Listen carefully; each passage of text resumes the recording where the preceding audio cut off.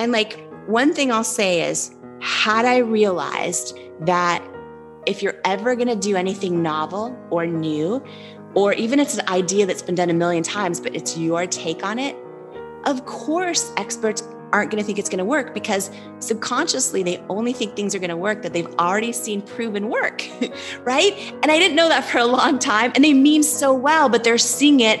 But even though a lot of them are visionaries, they're only able to see what you're doing through their own lens of experience. Right, so let's talk about the gut then, because there's multiple things that you just said there that all you've led back to the gut. And in hindsight, everyone listening and watching are going, well done for trusting your gut. But there are many times that, at least for me, I've trusted my gut and I was wrong. And I've learned my lesson, and then I move on. So I want to start with you're a news anchor, you've got the blotches, nothing was working for you, you're going to try your own. What made you trust your gut in that sense? Because like you said, you had college debt, so you have all this stuff that's stacked against you. It's based on beauty, which for women is very emotional. So how did you keep going and like try to find the solution instead of just hide away? Like, what are the things that you told yourself that pushed you to keep going and trust your gut that this was the right path for you? I've always had this feeling deep down inside, like I'm meant to do great things that help other people. Interesting. I've always kind of just known it. Even when I took the low-paying job to learn journalism instead of like a super high-paying, you know, consultant or banking job, I just feel like if we get one life, I want to, like, the day I die, which God willing, it's a long time in the future, like I want to literally know there's nothing left in me that could have been used to help someone else. And you felt that even back when you were the news anchor? Wow. So, because I actually didn't feel like that. I do now. You do now, I feel like so now, like it, right? my purpose of all the failures that I've had, all the problems, all the health issues, my purpose now is to speak it so that it can help other people. And but it back, does. But back when I started, it didn't. It was actually, if I can be so honest, it was out of pure ego. So when people told me you can't do it, you're not good enough to do it, you're dumb, you're stupid, what are you doing, you're not talented, I was just stubborn enough to say, I can do it. I'm going to prove them wrong. And it was out of stubbornness, not out of like, I want to share it with the world, that actually pushed me to then show myself what I was capable of. So you were driven by ego because you're like, I'm going to prove them wrong. Exactly. Then I realized, wow, I'm actually did do it, and I'm kind of capable. And so then it's like, well, if you're capable, what else can you do? And so that became the foundation of then, okay, maybe I have a superpower. So if I have a superpower now, how am I going to help others? So it kind of became a transition for me versus then just an initial, like, from the beginning. So that's why it's really impressive that you felt that even before you had any validation that you can do it, or that you know you have the ability to do it. Yeah, I've always had that feeling, and it's funny that you say this. I've definitely done things for ego. I have definitely done things for ego, and most of the time when I do that, I regret it. It doesn't feel right, right? You know what I'm saying? And sometimes I do stuff on ego, and it turns out great and whatever, but it's like it doesn't compare to that feeling of knowing you're doing something bigger than yourself. I feel like when you spend the time to really think about your why and why you're doing it, you know, why or how it's bigger than yourself, that will sustain you through so many hard times, right? Because just hearing some of what you're sharing, I'm having flashbacks even to so many of the hard times, even once we finally got yeses and finally we're on QVC and all of that. When you're putting in 100-hour weeks and when stuff doesn't go your way and all that, and when your why is bigger than yourself, it sometimes it's like that's the only thing that gets you through those hard times and keeps you going. Because sometimes if it's just for ourselves or our own ego, it's not a strong enough why. When you are so burnt out and you feel defeated and you feel like self-doubt's entering your mind, it's like money isn't a strong enough why, because you can go get another job and get money. You know what I mean?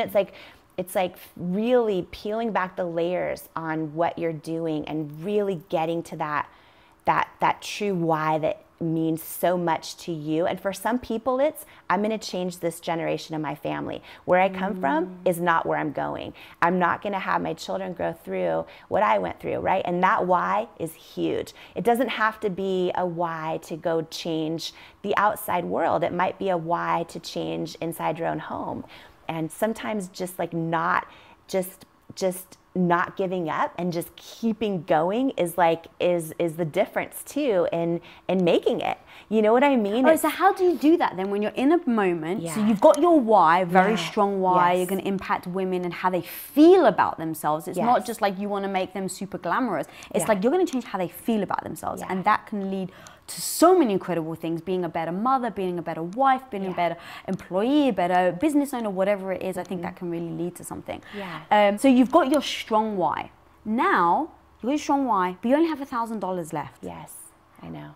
How is the why strong enough to get you through it? Or was there something else that you had to do to tell yourself, like, no, keep going? Because that's where people go like, all right, look, at some point, if something is failing, at some point you have to let it go. So two things. So for me, and this is so personal to everyone and to what they believe in. For me, faith is huge in my life, and I feel like I hear my faith through my gut feelings. You know, I really do. And there were nights where I was just like, is this what we're supposed to do? That combined with really freaking hard work and like, let's just keep it really real, because sometimes, and I don't know how we're going here to Denny's and all the really real stuff, but what I love about it is, you know, if any of your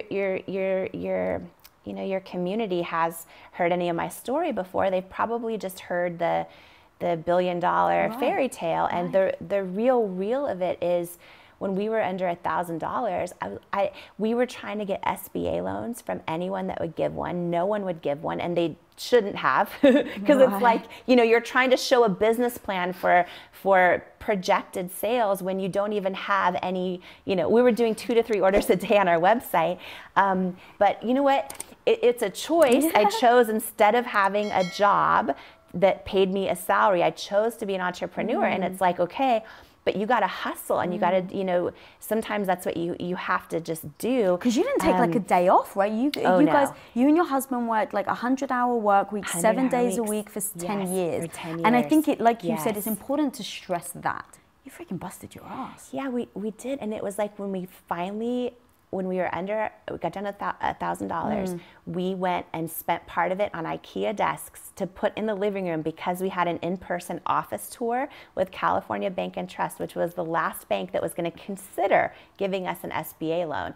And but that, you know, we got the last person said yes on the SBA loan, which kept us alive a little bit longer. We were still only doing the 2 to 3 orders a day from our website, and right around that time we got a first yes finally for QVC, but we had one shot and only 10 minutes. And you'd been going after QVC for a long time, going right? after him for a long time and always hearing no. I remember, oh my gosh, like the number of no's from everybody. And so there is a guy named Alan Burke who was like the head of beauty at QVC, and he got all of those like really high-end department store beauty brands to really want to go on QVC and all the designer brands. And so he was the head of all of it. And I remember one day I finally got, I think it was a call from his assistant saying he wants to have a call with you. He's reviewed your product. And I like thought this was going to be our big break. And he was very quick, and he said, I reviewed your product with our buyers, and you're not the right fit for QVC. I'm sorry, and I wish you the best of luck.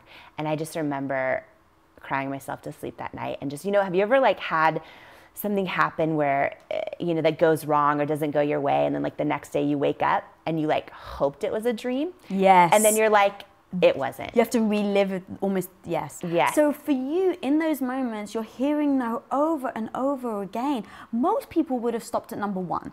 Yeah. A lot of people would have stopped at number 2.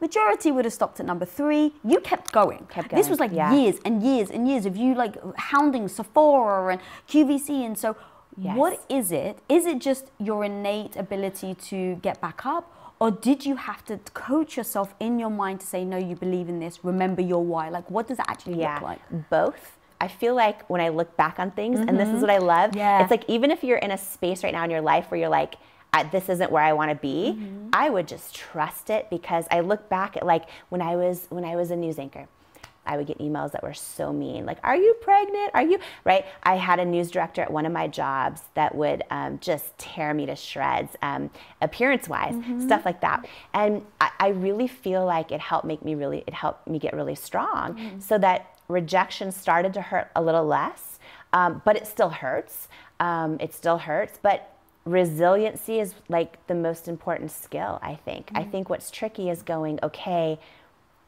am I putting good money after bad, right? Which is like a famous saying, meaning, does every sign tell me this is a bad idea, and do I keep wasting my time and money? You know what I mean? That's the hardest thing to know, especially when you're building your business. And for me, the deciding factor for me was praying about it and realizing that I needed to keep my faith bigger than my fear, because I just felt in my gut what I was doing mattered and it was needed. I think fear kills more dreams than like almost anything else. Self-doubt and fear, I think, kills more dreams than almost anything. I was reading that famous Jay-Z quote where he says, the genius thing we did was we never gave up. And it's like, it's so true sometimes. And what's crazy is I would have saved myself so many nights of crying myself to sleep had I known what I know now, which is just that if you're doing something novel or that's different, that hasn't been done before, of course, all these people that are experts aren't going to get it right away, because it's never been done before. So there's no proof out there that tells them, oh yeah, this is a good idea, or oh yeah, this is going to succeed in your stores, or, you know, it's never been done before. So I shouldn't have been surprised that all these people that I thought were like, you know, they would know if, you know, they're going to see our product and like love it right away.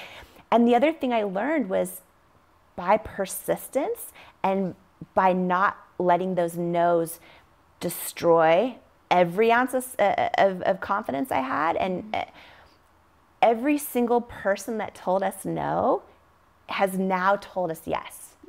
But some of them told us no for years and many, many, many times.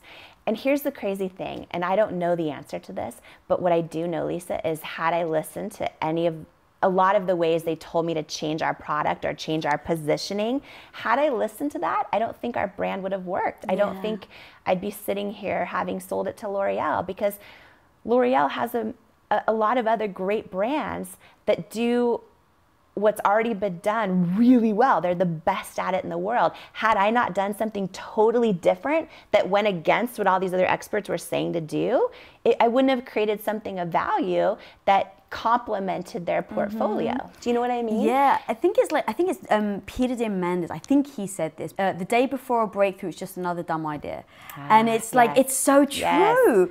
Because you're getting no's a million times. You're also telling people, people are being mean. Like in my intro, I said someone said to you, you know, who's ever going to buy makeup from you? Yeah. So again, that was one of the toughest things I've ever dealt with in my own head. Because what had happened was, so we had no money, as you know, as we've covered, and this investor who he had invested in a lot of consumer product companies. So he had a big, he was the head of a big private equity firm, and a lot of companies I love were his products that he had invested in and then sold. Okay. And we finally got a meeting with him, and he was super interested. So it's someone you're super excited about. Yes. Someone you're amped about, someone you admire, of respect for. Yes. Okay, makes it even worse. I know, and they loved our idea of what we were doing with our products, of their company. I'm like, this is amazing, because if they invest in us, then A, we're not gonna go bankrupt tomorrow, and B, maybe they can help us get into these retail stores. And like, I was so excited. And then I'll never forget this. In person, this guy was like a foot and a half from me, and they said, we've decided to pass on the investment. It's a no. And I said, well, can you share with me a little bit why? Because, you know, feedback's always a gift, even when we don't want to hear it. And he said, well, do you want me to be honest with you? And I said, yes. And he goes, I'm not sure if women will buy makeup from someone who looks like you know, with your body and your weight, is what he said to me. And I remember looking at him and just like, while I tried to handle it with grace and just say thank you for your, thank you for your feedback, I knew so strongly in my gut in that moment. So it was this combination of being hurt, really obviously hurt, but I just had this strong gut feeling that said he's wrong. Like, he's wrong. And sometimes you just need to like bust out Google and just inspire yourself. So I remember after he said that, just for myself, I would look up so many of the people I admire most, who I think are just making huge changes in the world. And I would ask myself, if they changed their body, would they do better? No. Like, if they got all skinnier, got all whatever it is, like, people that change the world, what they look like, I think is irrelevant. I think it's how they feel, it's their heart, it's their intentions. And I would just, fill myself up with stuff like that, just to get myself back to that place of confidence again. And when we finally, so here's the thing, we got to a beauty show, this big beauty show in New York City. There were 6,000 women there. And they walk the show. And what happens in the show, this is how we got on QVC, by the way. If you're a brand that's had a new product launch that year, you can pay money to go there. You get a 3-foot table and you demonstrate your product. And so we had signed up to do it. And the hope by doing this is that the 6,000 women walking and testing out all the new products, that one of them will,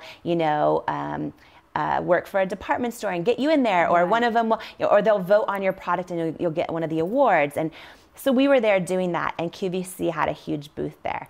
And you're supposed to stay, you're not allowed to leave your 3-foot table, but I kept like trying to sneak away to see like if there were the buyers at the QVC booth, and I'd rush back to my table. And what I didn't realize is one of the women that I'd been showing the product to was a QVC show host, and I didn't recognize her and at the time, and I don't know if I was just spacing out or what.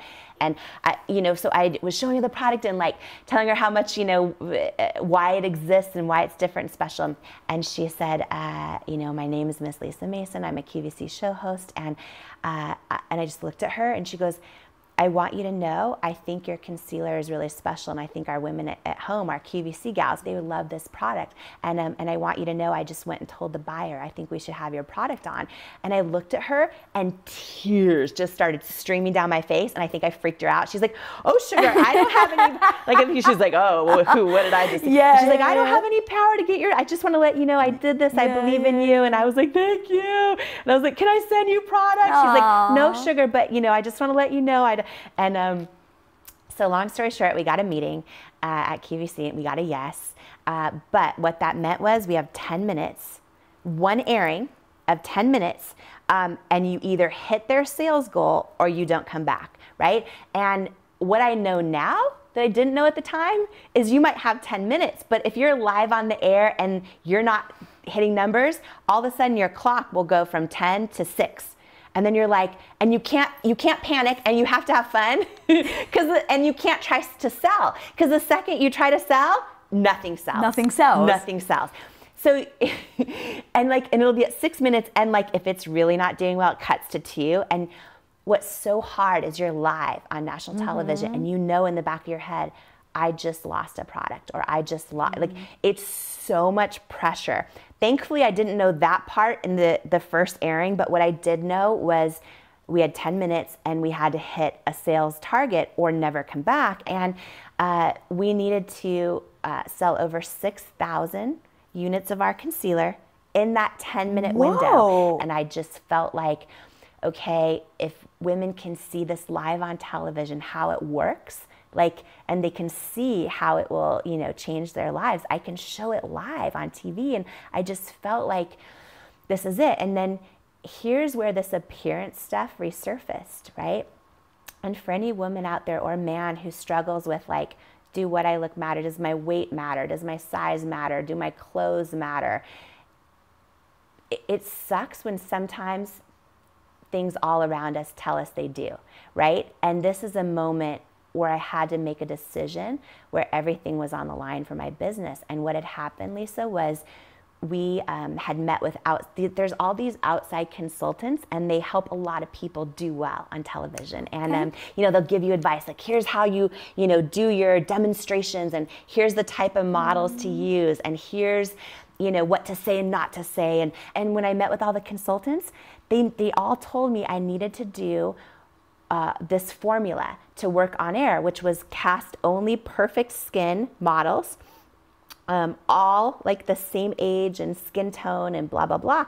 And I'm like, okay, but I want to show my bright red rosacea and show how this works for me. And I want to show real women that are different ages and have different skin problems. And I want women all across the country that have never seen a model who looks like them and skin that looks like theirs. I want to show them live why I made this product.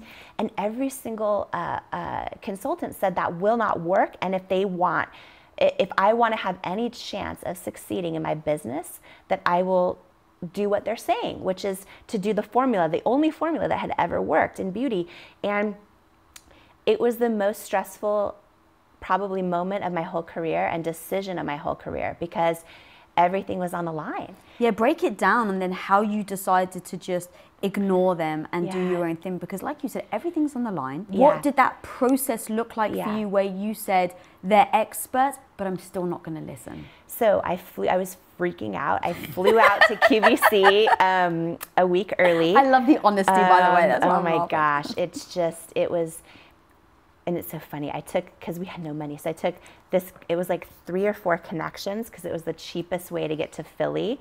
I got there, I was in a rental car, and I drove to the QVC parking lot every single day for a week, and I sat there, literally trying to envision what was going to happen in that 10 minutes, almost like the way I imagine Olympic athletes envision success. And I just knew in that moment, like I knew what I needed to do. I knew that if I went on QVC and did what everyone else had done, maybe my business would have succeeded at that time.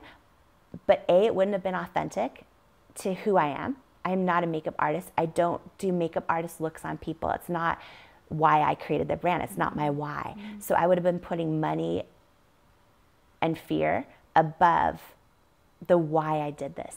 And I just remember sitting in the parking lot and knowing, even if I try and I go out there and I show my bare face, which is the last thing I want to do on national television, showing my bright red rosacea, but it wasn't about me. It was about, I wanted to shift culture in beauty. I wanted there to be models that look like real women. I imagine real women all across the country who have forgotten that they're beautiful and have forgotten that they matter. And I realized in that moment, if I don't sell and we miss the sales goal, at least for that 10 minutes, there will be women that turn their television on and they see models, aspirational models, who I'm standing on television calling beautiful, that look like them. And I'm showing women with skin problems and issues, and I want them to know we're all in this together, like we've all got this. But it was so scary, and I remember the camera goes live, the clock's at 10 minutes, and I remember it started counting down. And and I had this demonstration planned on my wrist, right, where I put these 2 beautiful department store concealers that are top sellers and ours, and I would bend my wrist and show they start breaking up and cracking, right, and ours doesn't, which is why it would cover my rosacea. So I had this thing planned, and I started doing it, but I was so stressed out. TV, I'm not nervous for. It was the business, the weight of everything, and my hand was like this. And I was like, just like shaking like crazy. And I was trying to show, and finally Lisa's like, thank you, sugar. And she shoves my hand under the podium that we're presenting from. And I remember at the 10-minute mark, literally the 10-minute mark, the sold out sign came up. And I just looked at Lisa and I just started crying. Because I was like, it was like real women had spoken. I'm so glad I listened to my gut. And I think sticking with the authenticity of our brand, even when everyone was saying it wasn't going to resonate, is why it's the only reason that we now built a $1 billion company. Something you just said, actually, so you've spent so much time and energy and effort putting every ounce of your being into it. Yes. You and your husband, being super authentic, making sure that you don't divert from your authenticity. Being true to who you are, and then you sell the company. Yeah. What did you believe was possible then? And did you learn to trust your gut then? Like, when did you start learning to trust your intuition, to hear those voices. Cause I get impulses too. I get hits of what I'm supposed to do. And I think some people don't get them. So you share a lot of tips in the book, by the way. So we're not gonna be able to share everything on this interview. Read the book. Jamie shares a ton of tips in this book to help you on your journey. If you're a small business, her advice is incredible. If you're growing your business, if you're a big business, if you're a leader, if you're someone who's an entrepreneur, if you're someone who wants to be more creative, all of the chapters in that book give you nuggets of wisdom and advice and tips to help you on your journey. It's like really is for everyone, just so you know. So you're going to get some tips, but Jamie, in terms of that intuition and gut, tell us about that Denny's waitress that you were and what was possible then to you.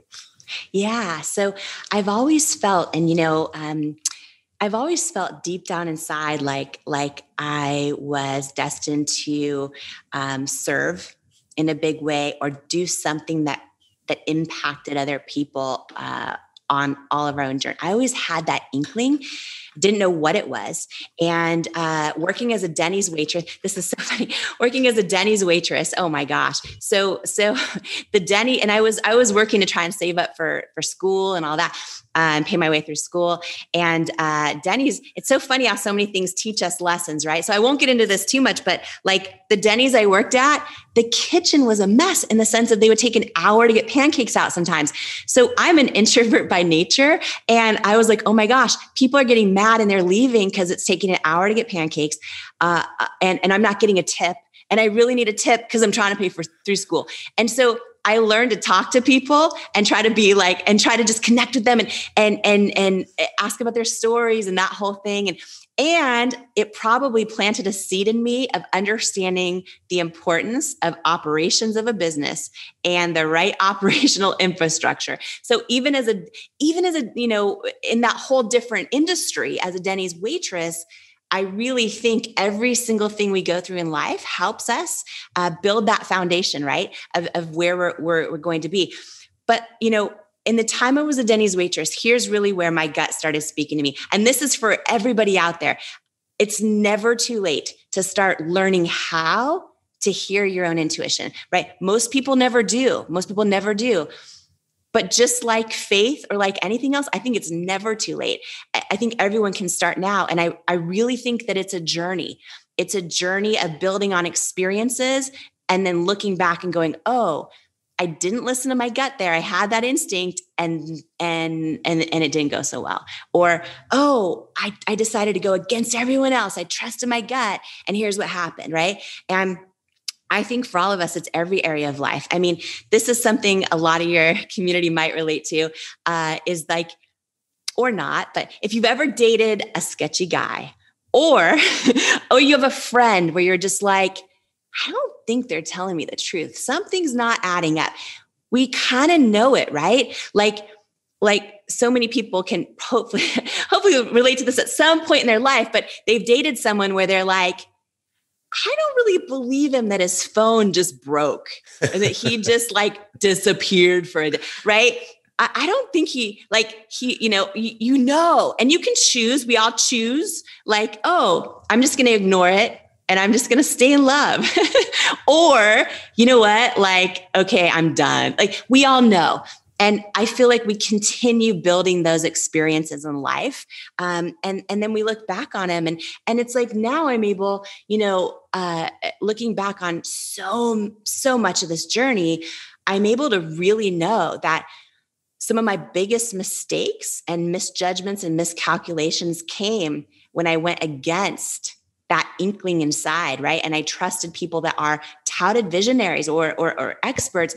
And it's good to trust experts and visionaries, except if your deep gut inkling goes against it, because knowing that you stayed to that through line of authenticity for you and what you're called to do is so important. And learning how to tune in and hear that can literally change the whole course of your life. And one big example of that is probably one of the greatest business lessons I've ever learned and life lessons. And it came down to this moment where after 3 years of hearing no's, and by the way, John, at one point, I think it was 2 years into our business, I actually was able to get, and just to share a scrappy tip for anyone out there, like really building their business who can't afford to hire people. I was like emailing everyone on LinkedIn. I would find anyone that worked at the company. I would just try to get in some way, send them products, ask them to, and I'd finally like hustled my way into a guy named Alan Burke, who was the head of Olive Beauty at QVC. He had built this multi-billion dollar beauty industry there, department there. And I got through to his assistant, and I begged her to like have him look at our product and get us meetings and all those things in front of the buyers. And anyways, long story short, I got a call saying he is going to take a call with me and he's reviewed the products. And I thought, oh my gosh, this head of everything, Alan Burke, if he's going to spend his precious time like calling me, it's going to be good. Right. And I was so excited. And I was pacing around waiting for the call in our office, which was our living room. And Paula was there, and I was like, I was freaking out. He called. And right when I answered the phone, obviously I was like, I didn't know what we were going to do, right? We were down to no money. I was freaking out. And I said, okay, to my head, I'm like, they're lucky to have us. He's lucky to get us, like all these things, right? Pumping myself up. And I got on the phone and he said, hello, Jamie, this is Alan Burke from QVC. And I'm like, Alan, it's so great to talk to you and this whole thing. And anyways, he got right to the point and he said, we've reviewed your products with all the buyers here in the beauty department. And it's unanimous that it's a no. We're going to pass on your company. You're not the right fit for QVC and you're not the right fit for our customers, but we wish you well. And I was like, oh, but I am the right fit. And I just tried to pour into another pitch. And he thanked me for loving QVC, but said it's a no, got off the phone. Okay. So then I cried myself to sleep 3 nights in a row. If you've ever had bad news and you like wake up in the morning and you hope it was a dream and you're like, oh, it wasn't, right? It was like that day after day after day. So fast forward another year, we're at a big beauty show and one of the QVC hosts tried our product. There were 6,000 women there. She tried our product and said, you need to be on QVC. She told the buyer, we got one shot. We got our first big yes, but what it meant, and this is one of the greatest life lessons and business lessons I've ever learned as it pertains to trusting your gut and staying authentic to who you are. We got one shot on QVC. And here's what it meant. We got a 10-minute window to go live in front of 100 million homes and sell our product. But what it also meant was, and at the time we were selling only 2 to 3 orders a day on our website, right? Fulfilling them out of our living room, driving to the post office. So we're only selling 2 to 3 orders a day, barely staying alive. They ordered over 6,000 units of our concealer to sell in just a 10-minute window in order to hit their sales goal or not come back. And it was a consignment deal, which meant we weren't paid for any of it. And whatever sold, we got paid for, but whatever didn't sell would get shipped back to us. So it's like never, as an entrepreneur, never accept a purchase order you can't afford to lose. But at this point, we were like out of options. And it just felt like, you know what, let's just go all in. So we said yes. We applied for SBA loans, and I think the first 22 banks said no. Bank number 23 gave us an SBA loan to cover just the manufacturing costs of those 6,000 units. And so literally everything was on the line. I flew out to QVC a week early. And you know how a lot of times athletes will envision themselves on the podium or landing the triple axel or scoring the touchdown. Like you visualize stuff. I flew out there a week early and I sat in this rental car in the parking lot of QVC, which is in Pennsylvania. And I just started envisioning everything. Like I was trying to pretend I was an athlete. And I was like visualizing everything I could, like the sold out sign coming up across the screen. And here's the moment that became hard. We hired third-party consultants that are amazing at helping people succeed selling on television. And they all told me the same thing. They said, if you're going to have any shot at success, you need to use this type of model, which was the same type of model I'd seen in magazines my whole life. You need to do your sell this way. And I would argue with them. I'd say, okay, but that's not why I created the product. And also, like, what if I just take my makeup off and show my bright red rosacea on national TV so I can prove live the product works? And I would say oh my gosh, if I'm sitting at home and I am 70 years old, or I have hyperpigmentation or this skin challenge or this skin tone or this skin problem, if I don't see someone that looks like me, how do I know it's going to work for me? And we would argue, and they wanted us to win. They wanted the best for us. And listen, this is the best advice we can give you. Here's what you need to do.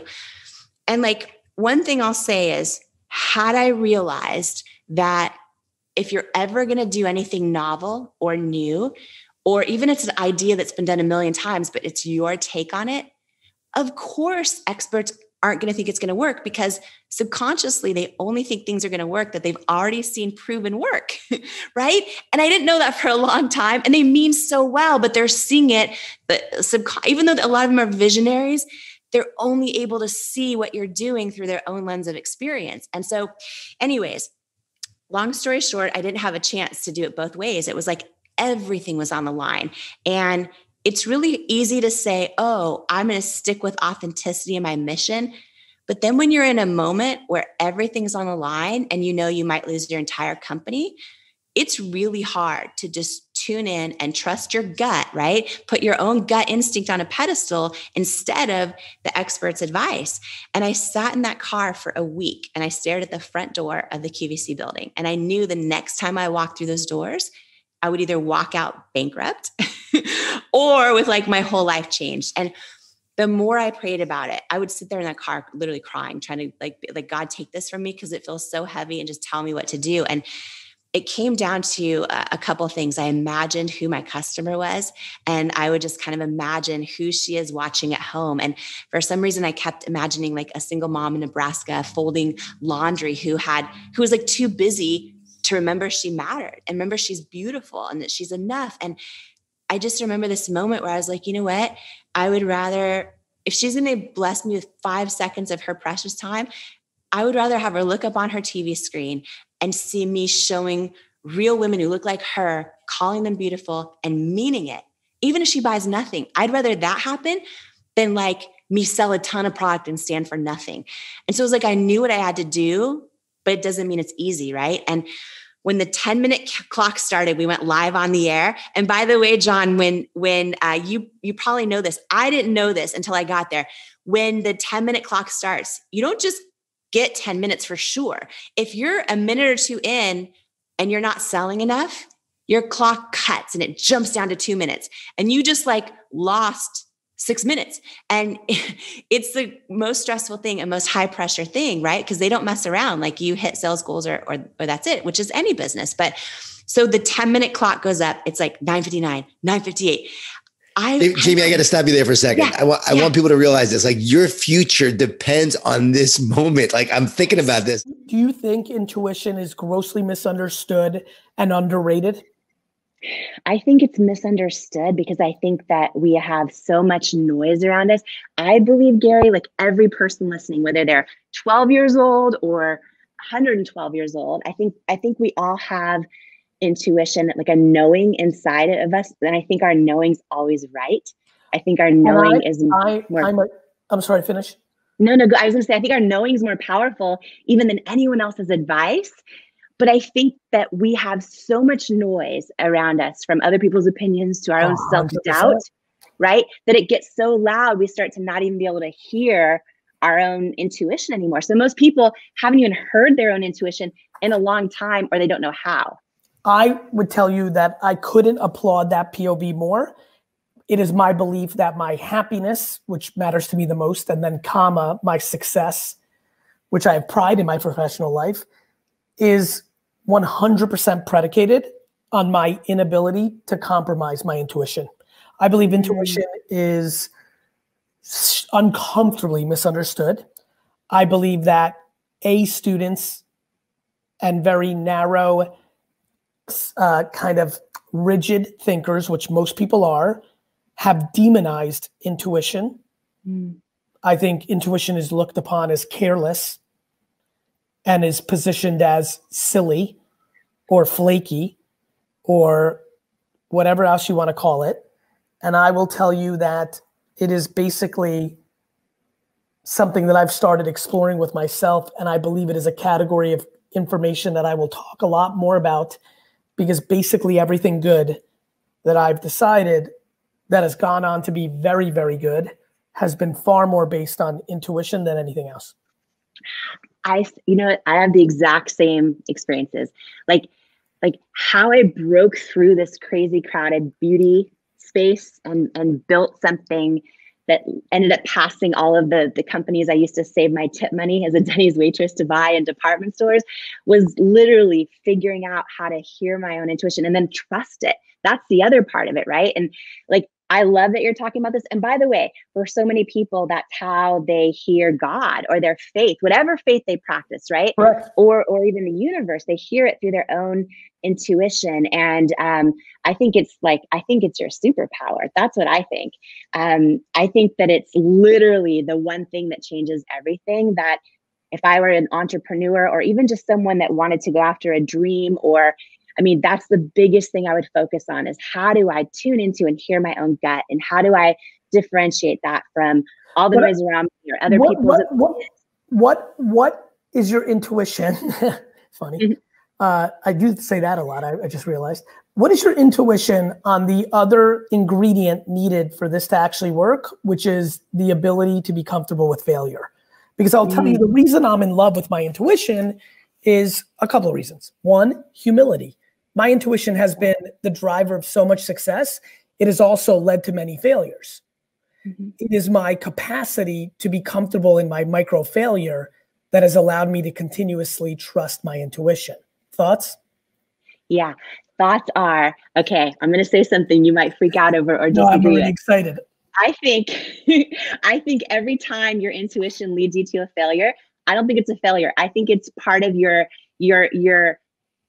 destiny, and you're destined in your serendipitous journey where you had to build that muscle in order to carry the weight of your success. So can I stop you? Because I don't think that's crazy at all. It makes me want to ask you something else. Do you believe that your optimism in your blood and soul is also a required ingredient to make what we're talking about here work? Because what I'm thinking about is the people on the other side, right? And now they're listening to two successful people talking about intuition, and they're basically saying, fuck these two. Like, okay, good. But like, you guys got lucky. And I know a million people that have quote unquote got lucky in different levels of success financially, but have happiness of their journey. But it is ingredients. It's a concoction. It is not a straight, like, it's kind of like diseases, right? It's never like, oh, pepper. No, it's like, for example, with COVID, I hear like it's this thing and then the zinc can get in. It's mixtures, right? HIV, right? It was a cocktail. I'm listening carefully to you. We went intuition. Now what I want to know, then we went with capacity to be comfortable with failure, AKA humility. Now I'm asking you, because your answer is like, no, Gary, let me send you a different way. And I'm with you on this. I do them as micro failures, but to your point, life is so serendipitous, you just don't know, but I'm fascinated by the next statement, which looks like this. Do you believe that your optimism allows this all to work? Because if you are looking at losses as in, well, this was meant to be part of my journey and this scar is actually attractive, because that's how I think about it. I think about all those losses as scars, and like that scar giving you character, and that's attractive. Do you believe that optimism was an incredibly big factor and ingredient in your success? I think optimism is great. I think though that knowing why we're doing what we're doing, listening to our gut and going after our calling, like literally living our calling, I think that's the victory. Hold on though. Yeah. Here's an interesting question. Every human needs levels of affirmation along the way to sustain that. Right? Yeah. And so in the beginning where you're not seeing those results, for many, and you might have, I've always seen results pretty quickly in my good calls. So I always try to think about someone who's not seeing it. So because they don't have optimism, they have delusion, and they think they're going to be, Beyonce when they can't sing, right? Do you feel like believing in your calling gets affirmed along the way? What do you rely on in that beginning? Don't you think blind faith is actually completely grounded in optimism? I mean, for me, my faith is a huge part of my life. I'm going to take religion as faith out. I'm saying I'm just thinking about you, young you in this moment, and I'm really fascinated by it. I'm meant to do this because what you're talking about is what I love, which is the journey. Yeah. Yeah. I'm trying to get into your. Go ahead, please. Yeah. I was gonna say, I don't think the victory is the outcome, right? I don't think the victory. Listen, I know how accomplished you are and everything. I know you're gonna have the New York Jets one day. I know all that, but I don't think that's the victory. I think the victory is the journey of actually like stepping into all of who you are and not talking yourself out of your own truth. And what I mean by that is this journey of that we're talking about, right? Of course, optimism, of course, resiliency to get back up every time you're knocked down, of course, all those things. But I think that so many people listening right now, if they don't ever learn to get still and hear their own truth and hear their own intuition, I think what's going to happen, and this is what happens to most people, is they end up staying in their comfort zone. They end up putting their own immediate failures on a pedestal or other people's opinions or self-doubt. They end up talking themselves out of their own truth. And then they end up never actually becoming the person they're born to be. So for me, I don't think like the fact that I was able to build $1 billion company is the victory. I think the moments of me knowing this is what I'm supposed to do and trusting it, even when it doesn't make sense. And I'll give you one example, okay, of this. So, and maybe this will make sense, because optimism, of course, is important, and I know what you're saying. But I think the biggest thing is learning how to hear yourself and trust yourself. I really believe that. There was a moment. How do you define that as a term? Because I view that as self-belief and confidence and optimism. I think that you're such a, very quickly I'm like, oh, okay, this is my sister. Like literally within the first 3 seconds, I'm like, oh, I see. So I'm trying to do, and I apologize because I'm hoping a different voice might do this for the listener. I'm trying to figure out what words you use to quantify. I fully agree with you, everything you're saying. I'm wondering if you view optimism as, so I think optimism, similar to what we were talking about earlier, sometimes gets pegged as delusion. Yeah. And I've been thinking about, you see where I'm going? Because I could almost feel you doing that right now. And I'm like, I get you, sister. Because like this is why it's so great. Wordsmithing matters, right? Like, for example, hustle has gotten demonized as like burnout. So I no longer use it because I don't need it. You know what I'm going to call it? Work ethic. Call it what you want. Here's what I can tell you. For all the belief you had and all the love you had in doing what you were doing, I'm pretty confident based on your outcome that there was a lot of work ethic there. And so whatever you want to call it, and sometimes I just think about, I know the word hustle triggers people, so I use the word work ethic now because I don't want to ever not let anybody who cares to listen to me not realize that if you don't put in the work, it is impossible. Thoughts on that? Yeah, I agree with that. And I just had a big aha moment that what you're saying is optimism. I 1,000,000,000% agree with. And I'm thinking of that right now as belief. Same thing. Yep. And now I'm right there with you. Like, here's the thing and then I want to share one quick story with you too, that hopefully someone listening right now maybe needs to hear. But I mean, when I look back, it's like when people are like, oh, how did you start with close to nothing and build $1 billion company? It's like, yeah, I got back up every time I got knocked down, and I followed my gut and I worked really, really hard. But I do think that one of the most important things I did was just like how to build $1 billion company from nothing. Like, I think one of the most important things is making that decision to believe that you can. Yes. And for me, that's optimism, exactly what you're saying. And I guess I call it belief. So yeah, 1,000,000% with that. And one more thing, just on maybe people listening to us right now that are like, oh, Gary, like Jamie, I trust my gut sometimes and it's wrong, or I tried it once and it didn't work, or I don't know how to hear my own intuition.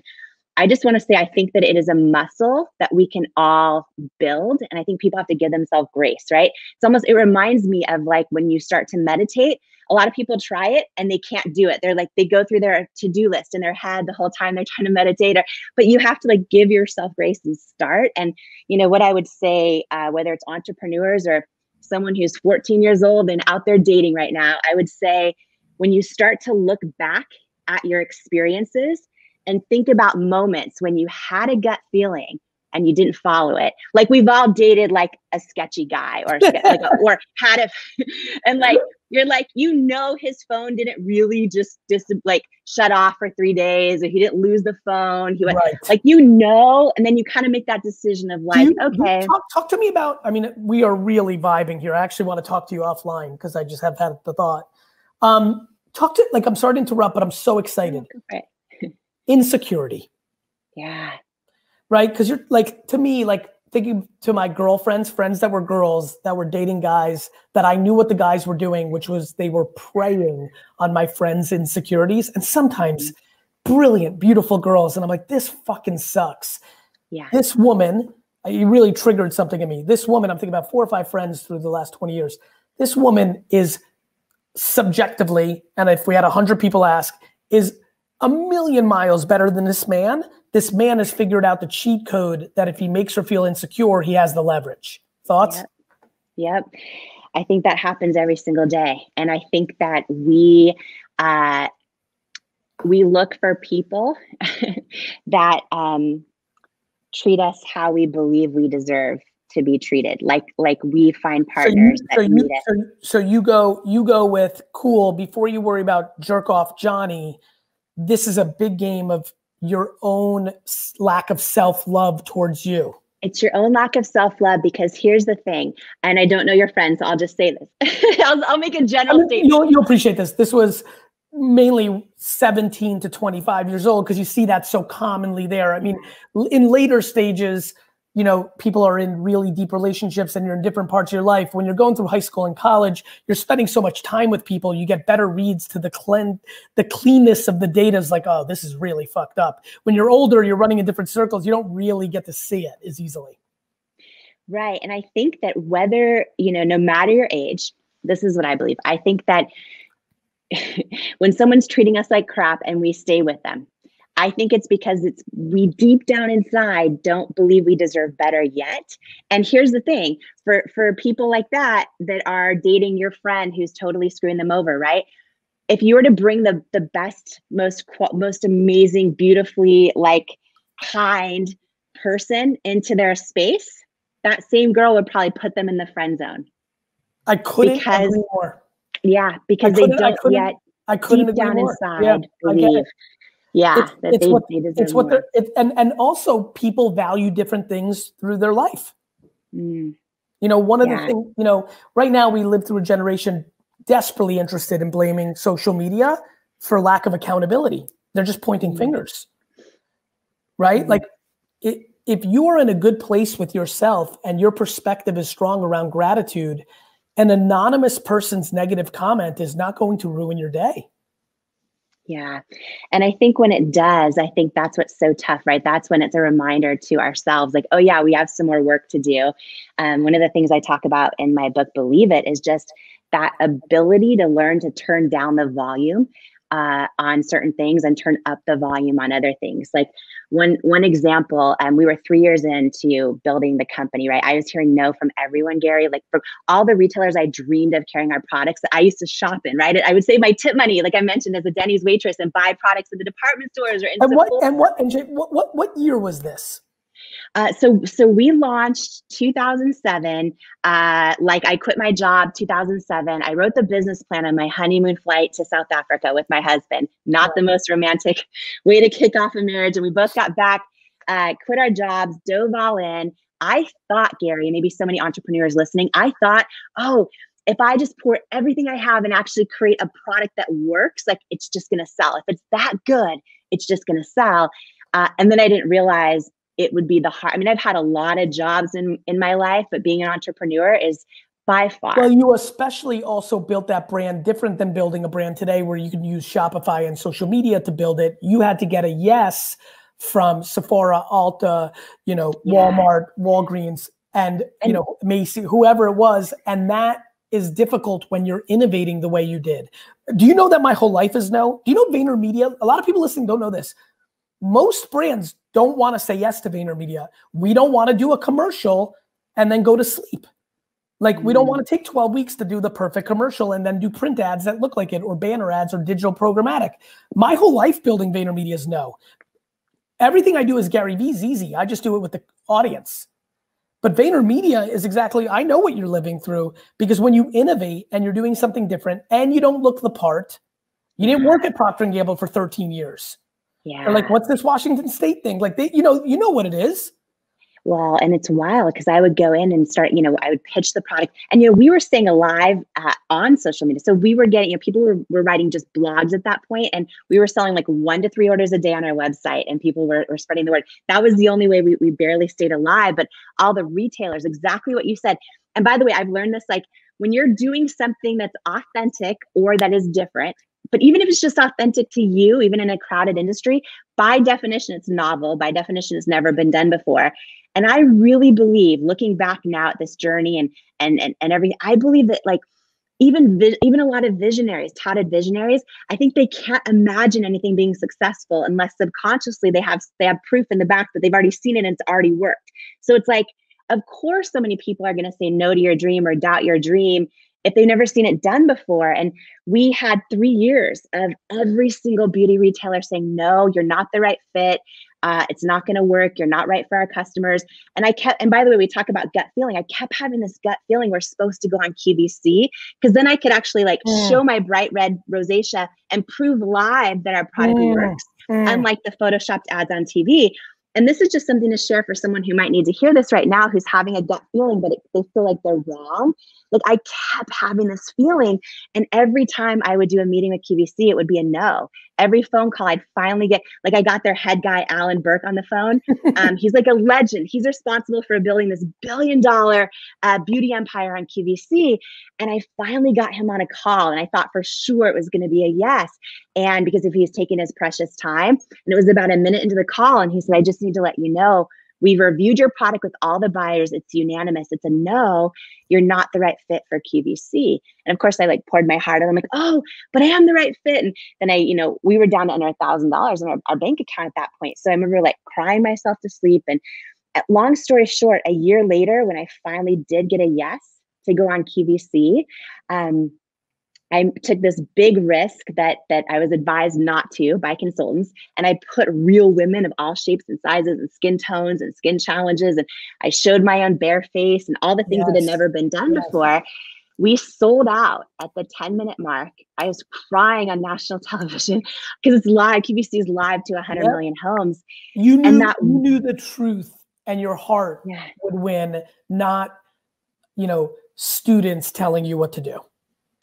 Yeah, and listen, it was a big risk, but I feel like I know this lesson, that like, I know this, and now I've seen it play out with thousands of entrepreneurs over the years, but I know that authenticity alone doesn't guarantee success, but inauthenticity guarantees failure. Love that. Right? Love that. Listen, always. I mean, you are preaching. You have greatness inside of you. You have greatness inside of you. And I want to share this message with you, especially if you're someone who feels like, oh, your past or your past mistakes are going to hold you back from your future, or that somehow where you come from is going to somehow determine or limit where you're going, right? Or that maybe you feel like, because so many of us do this, we tell ourselves stories like, oh, I've failed too many times. I have too many regrets. You have no idea the mistakes I've made, the people I've hurt. You have no idea the things I got wrong, the times I let other people down, the times I let myself down. And we start focusing on this story, and we decide that our past somehow now disqualifies us from all of our potential, from all of our goals and dreams, from all the things that we feel deep down inside in our soul that we're put on this earth to step into. I want to talk to you right now if you feel like somehow you've made too many mistakes, or your past is going to prevent you from succeeding in the future, or that you've failed so many times that now you feel like you're a failure. Okay, here's the deal. Every single one of us, and especially if you just take a moment and you Google right now, the most incredible thought leaders in the world, the people that have moved humanity forward, the people who have built incredible businesses, the people that have, helped heal humanity as a force for good or a force for love, and you read their stories, every single one of them has had so many failures, so many mistakes, so many setbacks, has been canceled, big time and whatever version the society called canceled in that time period, right? Every single one of them. But they're the brave ones, willing to acknowledge and not let it take root in their identity and not let their past determine their future. So I want to talk to you today, if this is you, if you feel like you've been hanging on to a story that tells yourself things like, I don't have what it takes because I've failed too many times, or I don't have what it takes because people keep rejecting me, I must just be a reject, or I failed so many times, I must be a failure, or I'm so ashamed of the people I've hurt or the things that I regret in my life. And when we hang on to those things, we let them take root in our identity, and then we start to believe the lie that who we are isn't worthy, and that those things somehow prevent us from a whole different, big, bright, incredible future that we're actually meant to step into. Your past mistakes do not determine your future potential. They just don't. You know, a couple of stories. So I share in Worthy, by the way, there's an entire chapter called You Have Greatness Inside of You. And this chapter is going to be life-changing for anybody who feels like you've made too many mistakes, or you don't have what it takes, or you've let people down or hurt people, or you've failed too many times, or people have rejected you too many times. This is an entire chapter about how to tap into the greatness inside of you and not let your past determine your future. This is so big, y'all. You know, I have made, a lot of times when people Google my story, they see, oh, Jamie Kern Lima, you know, went from Denny's waitress to building $1 billion business. And it looks like a fairy tale. And it looks like maybe things must have just come easy, or maybe I was raised in a family where I was just set up to do that. And let me just tell you, I have made more mistakes in my life than I can ever count. I made more mistakes building at cosmetics than I can ever count. I have made mistakes growing up, hanging around the wrong people. I made mistakes growing up when I had really low self-worth and I confused attention with love. I made a lot of choices that I share, by the way, for the first time ever in Worthy, a lot of choices in my life that, whoo, do I regret. A lot of choices I've never shared with anyone because I was ashamed of what happened. A lot of choices that led me to hanging out with people that were not good for me. And also just like, you know, keeping people in my life who hurt me because I didn't think I was worthy of more. There were times in my life, I remember waitressing at Denny's. I remember, you know, I had these big dreams, but I just felt like somehow people like me who come from the way I was raised, like, don't ever have big dreams happen to them.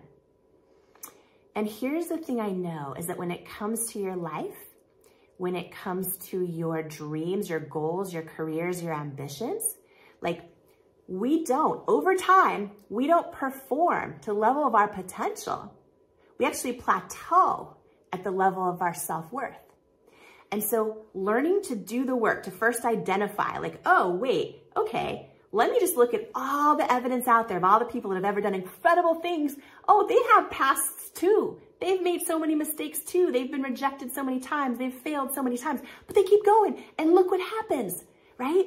Just looking at that evidence, right? Changing that story, changing the story we're telling ourselves about our past and how it does not have to determine our future is step one. And also just being aware of the story that we're telling ourselves, right? And then making the decision to believe the truth. Because here's the deal. When we believe our past disqualifies us from everything, A, it's a lie. B, it's a thought and a story we're telling ourselves. And our thoughts and those stories live in our minds. That's where self-doubt lives. But when you tune into your soul, and if you feel that feeling like you're on this earth to do great things, to love, to serve, to give, when you ask your soul, whether it's for you, you pray about it, or you meditate about it, whatever is your practice of choice. But when you tune into your soul, for me, I pray, and I will hear the truth. My past does not disqualify me. My past does not determine where I'm going. It just doesn't. And who I am fully is enough. And you right now, does not matter what's happened in the past. If you tune into your soul right now, you get really still. You can pause this video. Pray, meditate, whatever speaks most strongly to you. And you tune into your soul, right? You're going to know beyond a shadow of a doubt that you are special. You are one of a kind. You are fully worthy. You have greatness inside of you. And your past does not have to determine your future unless you decide to live there. You decide to live in the past, focus on the past, then it becomes a huge thing. It magnifies and it takes root in your identity. But right now, and I go in deep in how to do this in Worthy, right now, you can literally make the decision. I'm not going to focus on that anymore. I'm not going to believe that old lie and that old story that I've made too many mistakes, so I'm a mistake, or I've failed too many times, so I'm a failure, or I've been rejected so many times, I'm a reject. That is a lie that it's time to unlearn. Okay, so awareness, number one. Number two, just really paying attention to what is that story and making the decision. I'm not going to focus on that story anymore. I'm not going to believe the lie that my past or my past mistakes are going to determine my future, because they don't. And then step three is tuning into that truth that knows. It knows what it knows, what it knows, which is that you right now are fully worthy, fully capable, have everything you need inside you right now to accomplish the greatest dreams and goals on your heart. And the most important journey you can ever take is building your self-worth up and learning to believe that for yourself. So the new story is the true story. The new story is the true story. The new story is that you right now are not your past mistakes. You right now are your present and future intentions. Your present and your future intentions. That's who you are. That's who you are. And you can decide who you are right now. You can decide what you're going to step into and the person you're going to be born to be, because at the end of our life, right? I always think about this. I don't want to look back and go, what has self-doubt cost me? And have the answer just be so much I can't even handle it. I want to look back and go, yeah, I failed. Yeah, I put myself out there. Yeah, I got rejected. But like, I'm one of the brave ones that I left it all out on the field. And look at the beauty and the magic and the incredible moments in my life that came as a result of being the one out there on the field, giving it my all, making the decision that my past mistakes, my past failures do not define me. And I'm fully worthy of stepping in to the person God made me to be, the person your creator made you to be, the person you know in your soul you're born to be. Today, after a billion days, you in a hotel promoting Believe It book launch, you get to go home. How's it feel? Yes. I am so excited. It's been a crazy stretch. Talk about momentum. I've been in this hotel room for 21 days. 21 days. But I'm super filled up though with gratitude. I did a walk this morning, and I'm just like trying to appreciate the moment of everything. I'm so tired. Honestly, like I'm really, we've done, so 2 live events. So from the time I got to the hotel room, it's been 21 days. We did 2 live events, 15 Growth Day morning shows, 6 QVC shows. So the last 48 hours, wow. Why I'm here so long is I had a live event on Sunday, but then went right into a midnight QVC show. Then yesterday had 4 QVC shows plus another keynote. So it's just a lot, but also great. But if you want the truth, this morning, I literally, no joke, someone will understand me in our Growth Day community. Because I have more shows today before I fly home. So I was doing my makeup, and then I looked in the mirror, and my eyebrow, this one, I drew it way up here. I'm like, oh, I got to go home. I'm so tired. At the end of 21 days, I drew my eyebrow, and I'm like, okay. So I had to take it off, redraw it. I'm like, this is a good time to go home, to take a breath, and then to build the momentum again, because I'm so passionate. I'm so passionate about what I'm doing, and it's, I believe in it so much. So that's what makes it exciting. But yeah, it's been a long stretch, and a long stretch, a lot of momentum building. And in some ways, I feel like too, it's just the beginning, right? Same for you. I mean, you've been working so hard on everything with Growth Day, and it's like, oh, but it's still just the beginning in so many ways. I think that's the most important thing for people to get. You know, it's like there's this hope that one day you don't have to keep the momentum going, or one day everything calms down completely. But if it's part of your purpose, you're always gonna be working for it in some way. And it's not gonna be easy. Yesterday I shot, oh my God, there's always something going on. Like right now, literally my little broadcasting here is just blowing up with all these, you know, StreamYard's not connecting to Facebook, like all across them. All of Is them, it working on Facebook or no? Yeah. No, it doesn't look like it. It's no. Or is it? Oh. It is in some pages. Apparently. Yeah. I just went all these things saying it's not. Oh so no. Okay. It's like, but that's normal. It's something. Yeah. Yesterday I tried to film a sales video, registration video from one of our programs. And if for my audience who knows me, they've seen me on stage talk all day, you know, uninterrupted, no notes. All of my 20+ online courses I did, and almost all of them in one take. Literally an hour-long teaching, one take, no problem. You know, 7 different topics for 7 hours, no problem. Yesterday I had to shoot a 10-minute video. Took me 3 hours. 3 hours, because halfway through I thought I nailed it. I was done. I was so excited. I wandered into the other room to get some water. I ran into Denise in the house, and she goes, "You have a bunch of toilet paper on your." Oh no! And I was like, "What?" Ran into the other room, and I looked. I was like, I tried not to burst in tears because I was so tired. And I looked, and yet it looked like this little white mustache, and I was like, "Oh no!" So went back to my computer and pulled up the replay, and of course you can see it. And I thought it took me 20 takes to get that video, and I had to reshoot it over, which took me another like 10.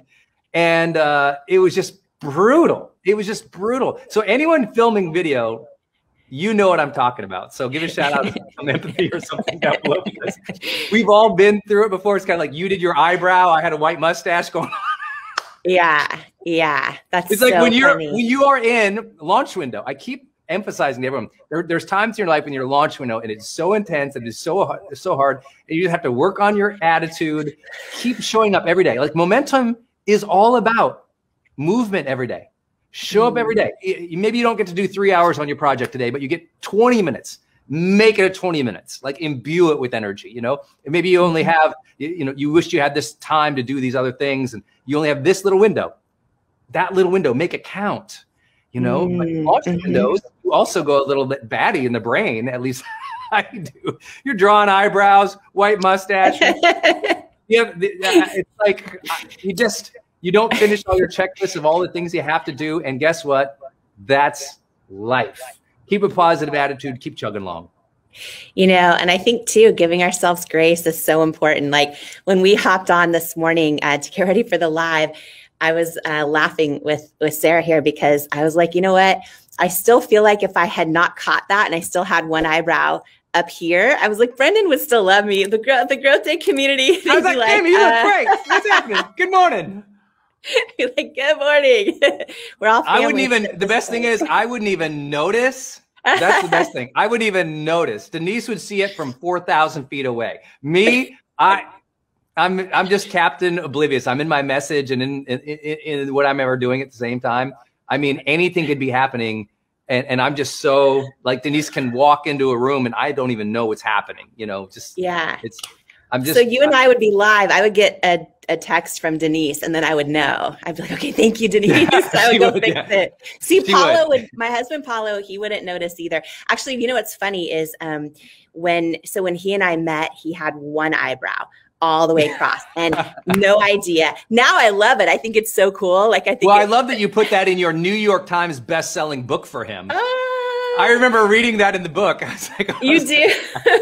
Well, I think it's just funny because, you know, he was such an important part of building It Cosmetics. And it's just funny that when we met, he would never notice anything like that. And when we actually developed eyebrow products in the early days, this is before we had a team, before we had clinical testing and chemists and all the stuff that you build as you build. But in the early days in our living room, when we would test eyebrow products, it was us, right? And Jackie, who you know. And so we would draw different products, and I would have to draw them on Palo too, because we needed multiple data points, right? Anyone out there scrappy right now, launching their dreams, starting it in their living room, building it up, trying to like if y'all have asked your friends and family to be your focus groups, then you'll know, you'll know what I'm talking about, right? And in those early years, it was like, even Paulo, there were days my sweet husband had all different eyebrows drawn with different pencils, and he had to wear them. Like, no, this has to last 12 hours. You can't take it off.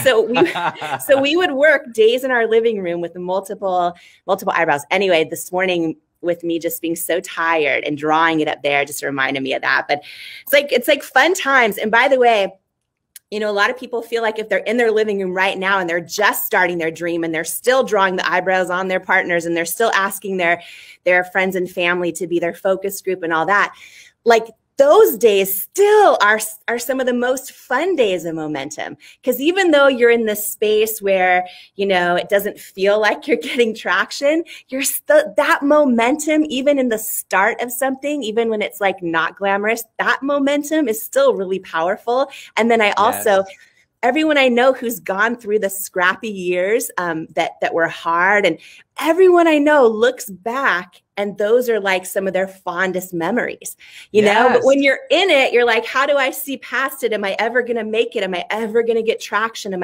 You think all those things, like, especially when you don't want to see your own ATM receipt because it's painful. Like, you know what I mean? You hit the no receipt thing like, that's what I did for years.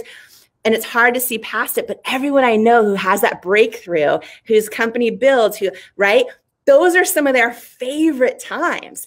And so I just want to call that out this morning, just saying, like, I'm so fondly thinking about, after misdrawing my own brow today, thinking about the days of Paulo and me and like all the eyebrows and Jackie, which, by the way, Brendan, I was live on QVC last night with Jackie. Which that's awesome. So just full circle.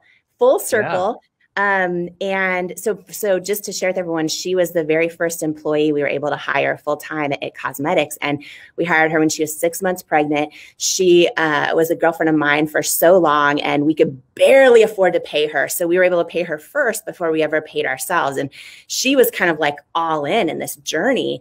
And so to see her last night, such a boss, like she runs a few departments at It Cosmetics. She's live on QVC selling a today's special value, crushing her sales goal, all these things. And I'm sitting there going on with my book, right, last night. And all I'm doing is going, wow, look at my friend.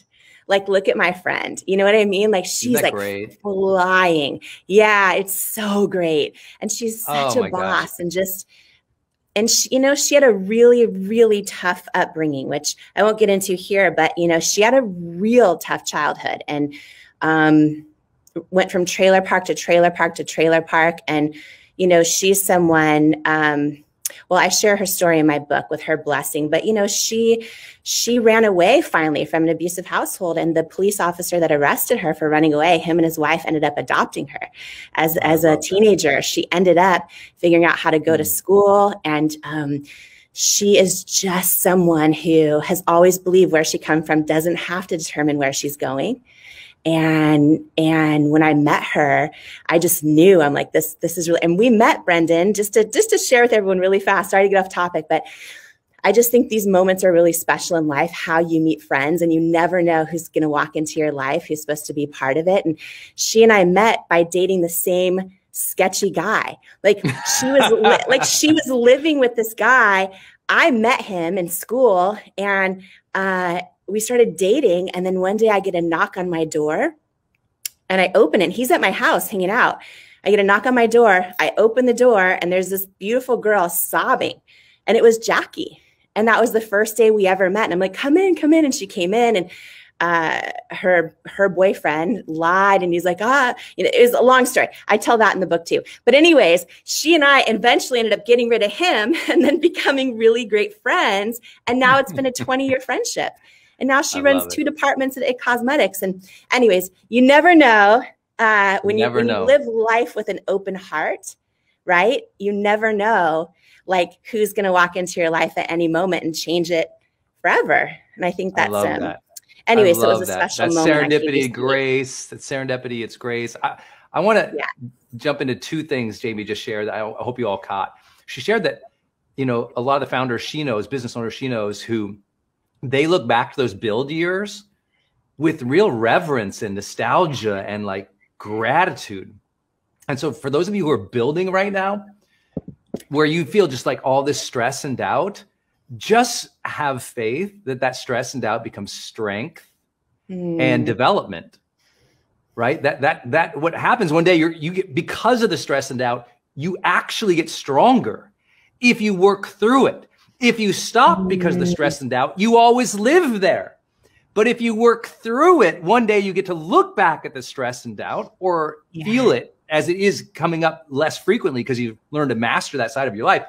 And suddenly you're grateful for it. I think that's so important. It's not that, and another shout out to Jamie, it's not that she doesn't have stress and doubt as she's launching her first book, but you can see it in her eyes in this morning show and on growth day. Her energy, she's bringing joy to it this time. She's like having fun. I turned on the thing today because we do a pre-show before you guys get on, and she's just laughing and carrying on. I'm just observing my friend laughing and having a great time in the midst of a launch window. So you learn to do launches better. You learn to find peace. You learn to bring joy. You learn to feel the experience, and it gets different. And second thing I want to shout out about Jamie, which is what she just said, just watching her friend last night on QVC, which is just, I mean, what a beautiful story for International Women's Day yesterday. You know, here's Jamie celebrating her friend who's now getting a piece of the spotlight, you know? And so how can you in your own life, is there a friend who needs some appreciation today or elevation today? Is there a team member who needs some empowerment today? Who can you lift up today? Is there somebody you could just send a positive audio text to? Growth Day members, you know, I teach this, send 5 audio texts a day, or texts of appreciation to people just to elevate them and lift their mood and spirit. No need for, you know, some kind of return of favor. It just send out goodness in the world. And you know what? The more goodness you send out, the more you get over yourself. You know, a lot of people want to find happiness and they think, well, I'll sit here and I'll meditate on my happiness all day. It's like, oh, you want to be happier? Send gratitude and prayer out for others. And that will get your mind, the monkey mind, off of like obsessing about your merry-go-round of doubts, and it'll put goodness into the world. Like put goodness into the world, appreciate, elevate other people, and just hear how Jamie's talking about her friend Jackie. She's just like so excited for her and celebrating her. And I've seen Jamie do that over and over for other women. So I hope you all will pick up her book, Believe It, because you're going to learn a mindset there of there is no competition when you're in your authenticity and you want to see other people rise up. It's a whole different path. And that's why she was able to go to this whole other level in building $1 billion business. So pick up Believe It if you haven't got it yet. And if you have got it, read those first 50 pages. Tell all your friends. Let's keep the momentum going for Jamie on Believe It. Ladies and gentlemen, rock this house and welcome to the stage, Jamie Kern Lima! Baby Kern Lima! Every single one of us has had someone tell us we're not enough. Every single one of us has had someone say words to us that hurt.